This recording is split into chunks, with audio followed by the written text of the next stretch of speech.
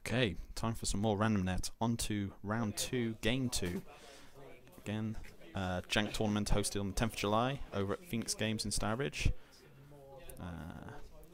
We saw game 1 earlier where I managed to just score out as Corp.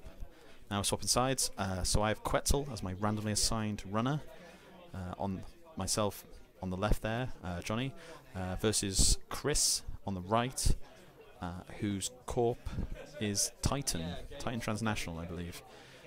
So Quetzal, first fought, went to, obviously, I like my jank, but you want to kind of build around their idea abilities. So she can break one barrier subroutine. So a thought of trying a breakerless rig intrigued me. So yes, this is a silly paintbrush keyhole surfer deck, pretty much turning everything into barriers so you can break it with Quetzal and then E3 to get through, and running lots of knifed. So any barrier you do surf or paint, you then break, so then you have to do it, you don't have to deal with it again. And it's alright, there is an emergency eater in there, because I did a bit of testing and found that sometimes you get stuck. But yeah, it's kind of silly. We'll see what happens. And then we got Chris. Chris is Titan Transnational. Obviously, every time you score an agenda, you put an agenda counter on it. So possible shenanigans there. Usually the Atlas train is a popular build, kind of a slightly like sort of tier 2 fast advance idea. So I wonder what Chris is up to here.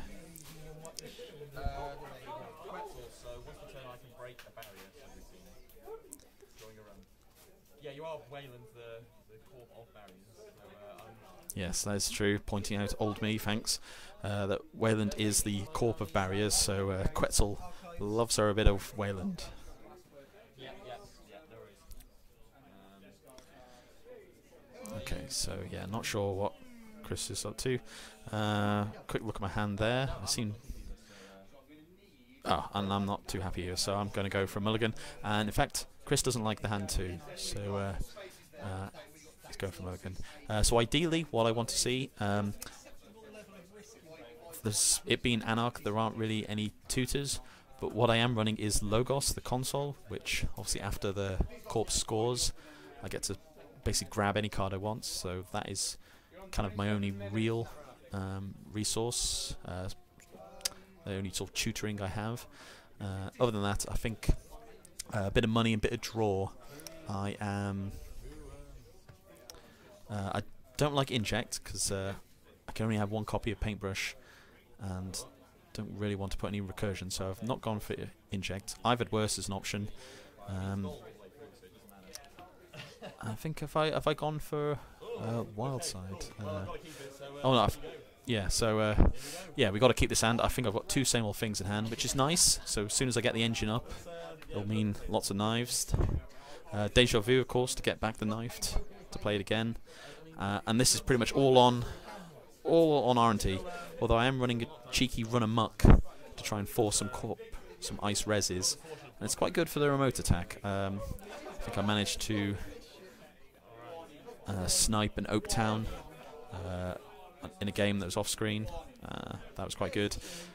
Public agendas. The Run Amok loves public agendas. Anyways, Chris is off to a pretty legit start. That's ice, ice, ice. And I think he's got 2 Atlases in hand, so possibly a bit risky. And yeah, not sure he actually even did a manage draw. So 5 credits. So nothing to lose. I think it's just worth a poke. HQ, Hive, gosh, so there's... Yeah, so obviously it's got 5 subroutines right now, and it'll lose subs as it goes on. That has bankrupted Chris, so click free, sure gamble, always good, get some money. And surely 4th, we've got to have a poke at R&D while he's got the money. Go same old thing, okay, apparently I'm not interested in a free look at R&D. And yeah, saw the alt art from Same Old Thing from sort of this year's sort of regional season. Oh gosh. Hemina here, can't speak. Yeah, not sure why I didn't have a poke at R&D. Like, the same old thing's not desperate to get out. Maybe I'm just a little worried about potential snares. Well, yeah, again, he's low on money. Not sure. Oh, and that's a June bug in hand. Oh gosh. And yeah, I think that's just straight up money. So 2 will go R&D. So again, he's low on credits. So yeah, we'll have a look now. And I think that was a negotiator, I believe. Oh, and I have the keyhole in hand. So do I just slap that down and go to town? It forces him to respond. So keyhole and yeah, we're going for it. Keyhole is a major components deck, so yeah, keyhole and run keyhole. So I don't know if it's a case where Chris didn't want to spend his credits. Maybe this will force the res. I think it was another hive over R&D, which isn't good. And yeah, not sure Chris is too familiar with keyhole. And then shuffle your deck. So yeah, click 4. I'm going to do a keyhole. Yeah, keyhole run. He chooses not to res. I don't think he can afford to res. I mean, I just have a look at them and see what we've got. So I'm going to. So what have we got? So Melange is in there, and I think there was a June bug. But yeah, so cutting any economy. So any case, so you could get a footing economy-wise. I think if the Corp knows what I'm doing and they just defend heavily on R&D, I don't think I've got enough tricks. I haven't got enough clicks to paint and run. So yeah, we definitely want to try and keep them down. I'm running amped up as well to try and sort of maximise keyhole runs when the opportunity rises. Like if there's an ice in the way, knife it, and now it's free to go. And try and get in as many keyhole runs. I'm also running medium, so which combos nicely. It builds the counters while you're keyholing. So if I do decide to go for a normal run, I can always see a bunch of cards. Yeah, now he's drawn into Kronos, so looking pretty flooded there. But I don't know how confident he is in. But he's just taking money, so he might be on to 5 credits now, or 6 credits. So might be able to res that hive. It might be worth a go. So draw, as I generally have to draw. 2, we're going to go keyhole. Let's see what we've got. See if he's interested in defending, keeping me out. And it's a hive. Okay, so yep, just to confirm, hive. So that's cost him 5 credits. He's now broke again, but until I find my E3, that is a hard stop. Okay, and yep, just setting up some money. Again, like I said in the previous game, it is a jank tournament, but you need basic economy to make decks function. So let's not no criticism on playing a legit card like Liberated Accounts, please.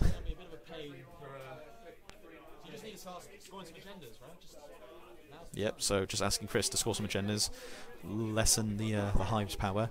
I think he's just taken another 3, which I'm happy with, because I think at the moment my board is a little stronger than his.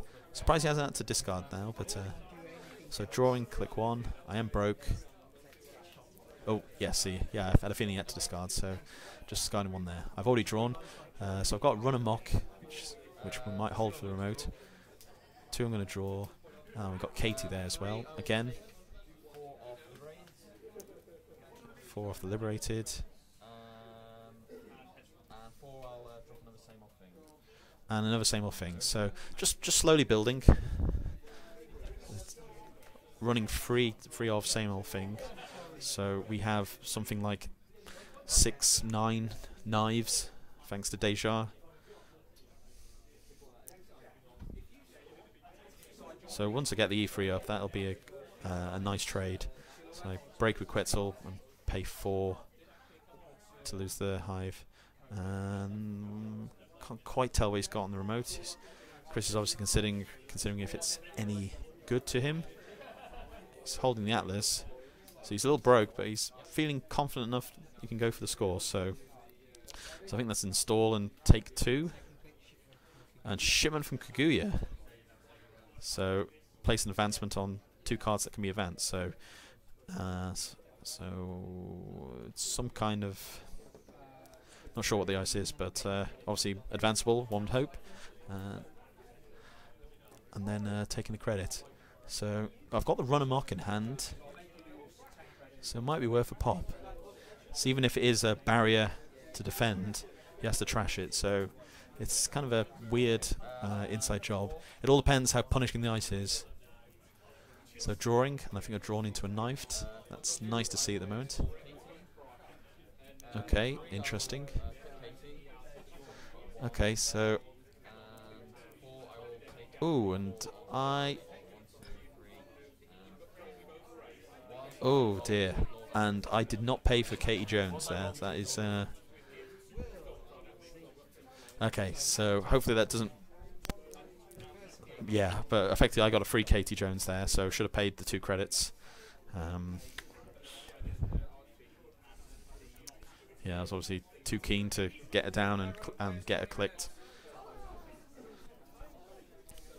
So Chris has signed a hedge fund, so he's feeling that that agenda is safe for at least one more turn. So he's advancing, 3rd click advancing. Ah, okay, and then he's scoring up Atlas. So not advanced, not too sure, but it does...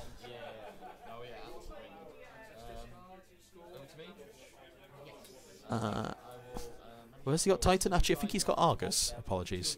I think he's got Argus, which is probably why I didn't run last click before. So sorry, it's not Titan.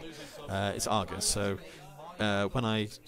whenever I steal an agenda, I have to either take a tag or 2 meat damage. Yes. So yeah, that would explain why I didn't run last click, because I didn't want to deal with either of those. Okay, so.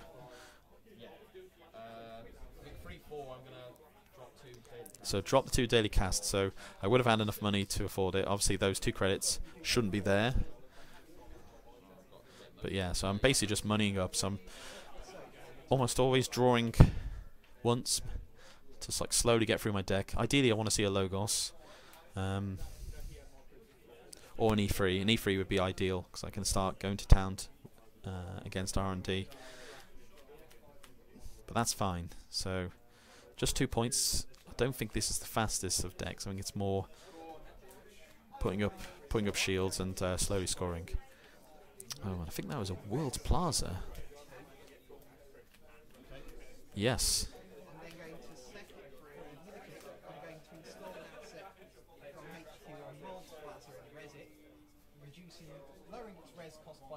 Mm-hmm. Yep. So World's Plaza, it can hold up to 3 assets, and you can install and res an asset on World's Plaza, lowering the cost by 2. So he's dropping the 10 malign, which, if you remember, cast your mind back, is a Jinteki asset. Click, swap 2 pieces of ice. Yeah. Okay. Yeah. All right. I think we're in unknown territory now. Like. We are not sure what this deck is trying to do. I don't know if it's a case where we've got some positional ice, so he can just install in whatever order he wants and then swap them to a more desirable order. But yeah, so he's dropping the Hive onto the remote, maybe feeling that's much safer at the moment. Hive, of course, has lost too. But I'm just going to run amok HQ, knowing that if he reses that, he has to lose it. So again, I think run amok is better for the remote, because he can just basically choose to not res and just pot shot his hand.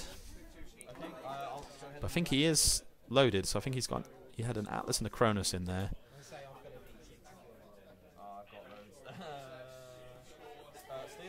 And yeah, we pull the Atlas, and I'll take a tag, which is usually my option of choice, and then pay the 2 credits. So yeah, okay, yeah. So we're doing that order. So yeah, so I haven't lost with the Katie credits, and then clicking up Katie. Okay, yeah, that was not paying for Katie was bad, but I think we've never managed to spend credits that weren't there. So not feeling too well. It's not horrendous that we missed that that cost.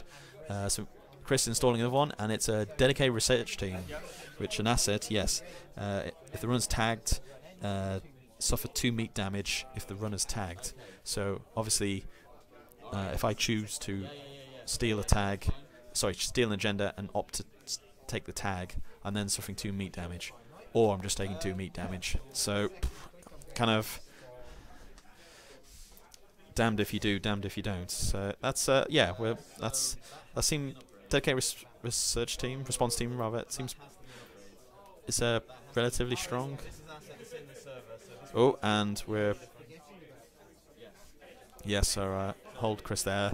It is more of a friendly level tournament, so I'm not going to call the judge over and force the game loss for an illegal ball state. So yeah, he tried to put an asset in the same remote. You can't do that, I'm afraid. Worlds Plaza is an asset.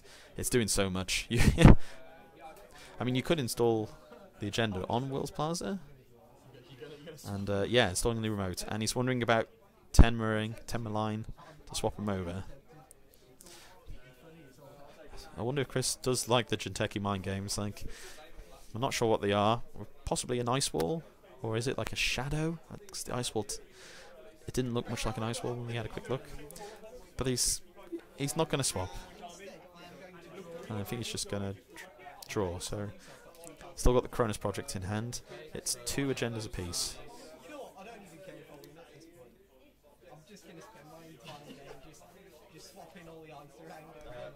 So drawing, and yep, we've got the E3 there. So now R&D is looking wide open.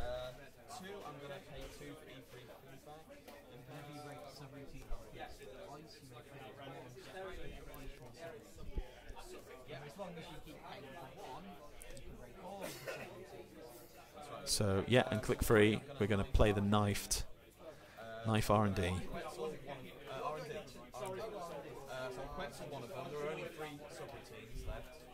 And there are 3 subroutines thanks to the earlier score. So effective paying 3 for the run event and breaking.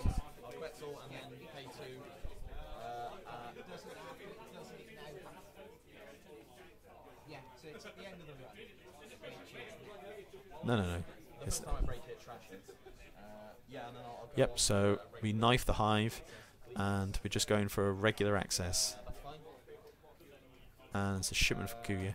So I think we're just going to keyhole while we can. Because, yeah, we don't like that top card. It's no good to me. And Scorched. Okay, so maybe not too surprising that Argus is on kill. Okay. Yeah, probably shouldn't have fluxed those cards. I mean, they are getting shuffled away. But, again, it is a friendly level tournament, so maybe we can let that go. Oh, the shipment. The top card. Well, it's not an agenda. Right? Yeah, and argument's like, well, why'd you keyhole the shipment? It's like, well, it's not an agenda. Name the game is agendas. If it ain't an agenda, keyhole it away, forces the shuffle, and offers fresh new cards next time. And yeah, that was my last click. So now he's got a big gaping hole. And now with my E3, got my same old thing. I can threaten to do the same again.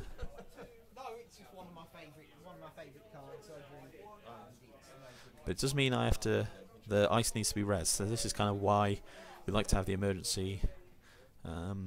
Excuse me, the emergency eater, just in case there's something horrible that at least we can throw money at to save ourselves. Okay, so daily cast payout, and we're probably going to draw. 2 will go keyhole, so we'll do a speculative run, see what the piece of ice is. Depends if he wants to keep us out, or if he can keep us out.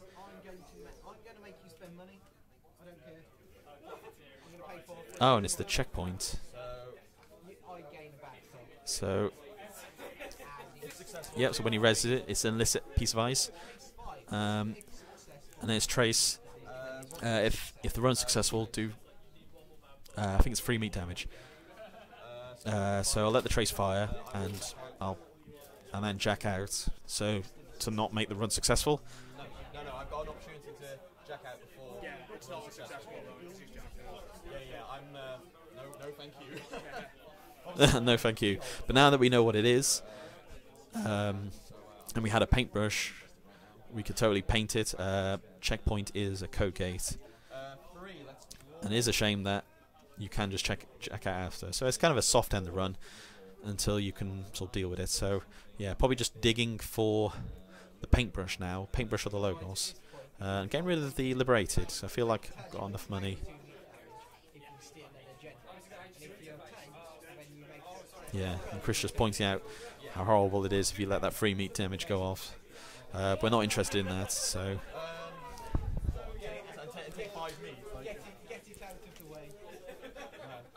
So, yeah, it's an interesting piece of ice. I tried it when it initially came out and quite liked it, but I think the runner can. Well, you know, it can always pay the trace. I mean, I've got a fair bit of money coming in now, so if I get impatient, I could always just pay through the trace. I think I've got consistently more money than Chris, so and obviously the bad pub helps as well. And icing up HQ, so maybe a bit of a tell that he's got stuff in hand he's worried about, and I believe he is flooded. I think we find that out later, but yep. So last of the daily cast money comes in, so we're looking good. 12 credits and a bad pub on his run. So drawing, E3 is no good. 2, and I think that's another run amok. So we might decide to take care of the World's Plaza. We can always knife that hive. Again, it'll only cost us 3 credits. And if we trash the World's Plaza, all the cards hosted on it get trashed as well. Okay, but no, I think we're just going to money up, because money is good. And I'm going to click Katie. So, money up some more. Okay, so just going to bide my time. Obviously, I'm drawing, but it seems like, yeah, as I said, Chris is not flooded with cash. There's no scoring threat, so we're quite happy just to build and. So yes, credits, hedge fund, now back in the money.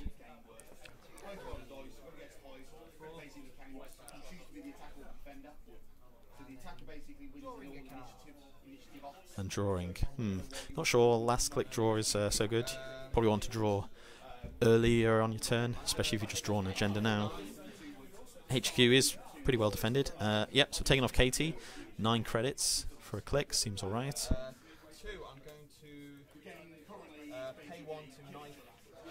And we're knifing the hive, yeah, so old me was right there. So even with the bad pub, that's effectively only cost me 1 real credit.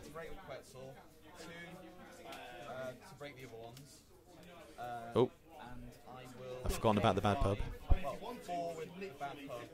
And I'm spending the bad pub there. So 4 in the bad pub to bin the World's Plaza, and it's gone. And I have basically removed the server from the game.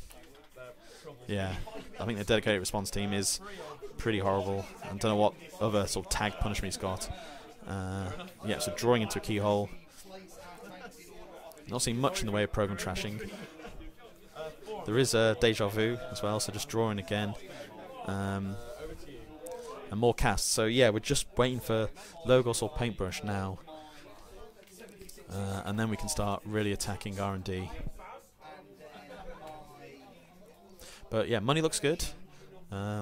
Board is relatively set up, it's set up pretty well. So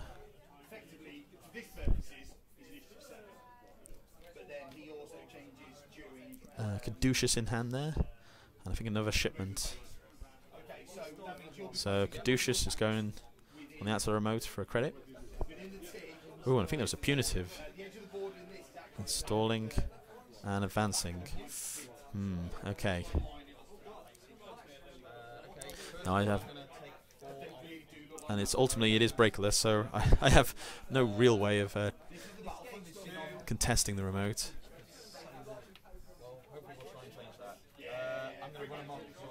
And yeah, run amok on the remote. So it runs if ice is rezzed, I can trash one piece of ice. So it all depends how desperately he wants to keep us out.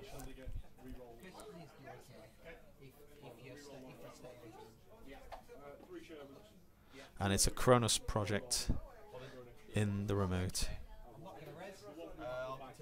I will continue. Yeah, I'll continue access. Yeah, sure. Yeah, so a moment of doubt, but yeah, and we score the Kronos and take the tag. Is so running early against Argus is definitely the way to go.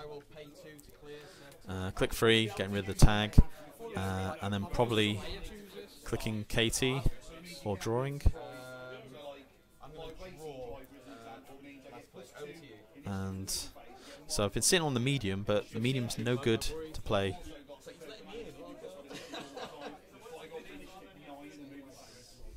Yes, the runner mock did its job there. It's not a terrible card, but it is expensive with free credits. So sitting on punitive and another World's Plaza. So I think the idea is to get the sort of a super remote, maybe a couple of those dedicated response teams up and rezzed, and then put the runner into a horrible catch-22. You got to take the meat damage, or take the tag, which will give you the meat damage. Film Critic obviously is a big foil to Argus, but I'm not sure if anyone's playing for there. So yeah, just a draw, install and advance. So I think Chris is still a bit flooded. We're on 3 points, we're on 2. So I don't think I've got any tricks to get into that remote, so we might have to let that go. Excuse me, so installing daily casts, again just getting a bit of drip, keeping my money up. But we really need to find that paintbrush. Paintbrush or the logos? 2-3, I'm going to same old run amok on the server. There's my free. We're going to same old run amok. Time is approaching on the round, so he's playing the Caduceus. Run the traces. Okay, I'm not going to pay any extra. So what's the first one? Trace free. Yep. So first trace is gain 3 credits. So gain 3. And then with the second trace, it just end the run. And the second trace is trace 2. If successful, end the run. I'm going to pay 1 to bump it to 3. So he bumps it to trace 3. So I can't contest. But run amok zaps the Caduceus, and then I could worth it. He says, not sure. He's net 1 credit down, and I could just run again. Yeah, 4. I'll go again.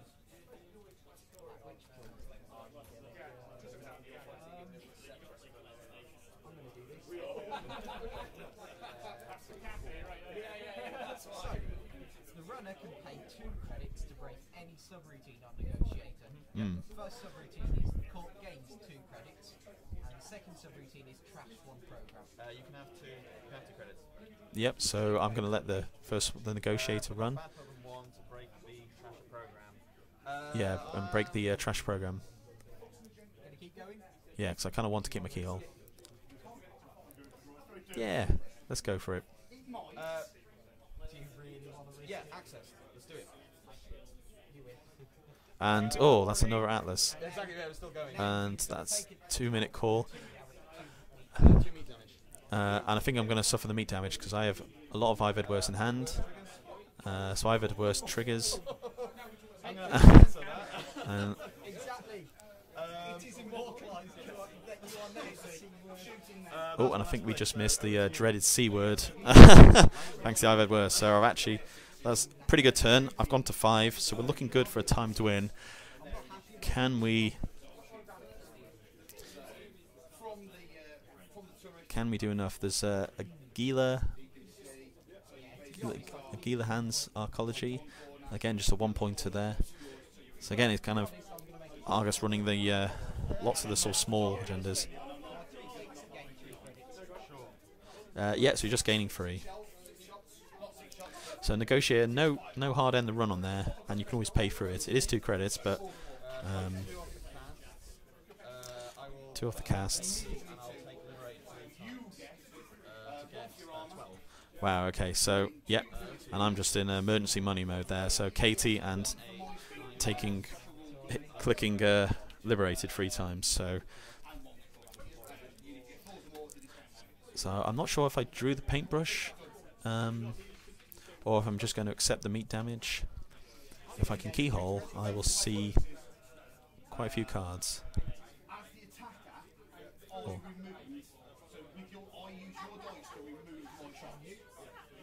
So 8, 13, 14, and he's just taking money, so I'm kind of in a hyper mode here. And yes, I did get the paintbrush, fantastic. And Chris is not happy with that. Click 1, paintbrush. 2, we've got to paint the checkpoint. 3, 4, I'm painting a barrier, by the way. Ooh, solid 5. Oh, and time was just called. So I could go same old knifed. No, it's not 5 turns. 1 each. Yeah. Okay. So 5 turns will take forever. It's 'cause it's So I'm actually thinking it is painted with a barrier.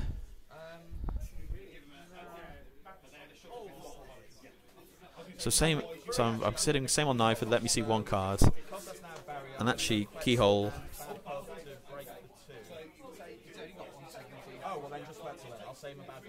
Yeah, so Quetzal to break it, and I'll keyhole.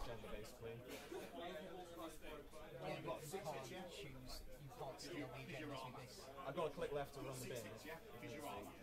Yeah, we'll bin that and run that one. And yeah, we see a cleaners, and run click 4 to steal it for the win.